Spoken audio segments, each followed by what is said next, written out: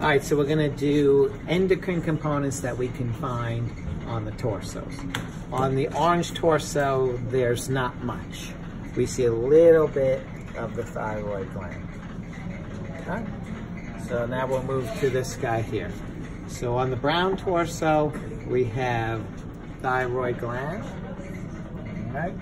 We have adrenal glands, and I think that's about all we can find on the brown torso. We go to the pink torso, thyroid gland again, adrenal glands, and that's about it on the pink. If we add the head to it, okay, we have pituitary gland in the sella turcica. We have the hypothalamus. There's the thalamus. Behind it is the pineal gland. And if we go to this guy here, again, we have thyroid. This guy has pancreas. We have a bit of the adrenal on top of the kidney.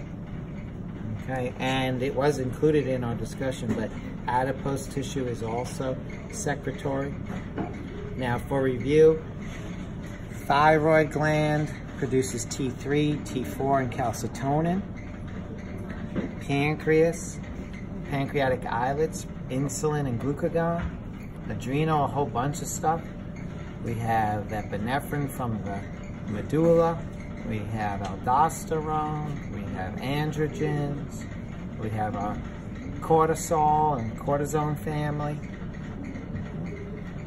Bunch of different secretions from fat. They mentioned in the book leptin as a secretion.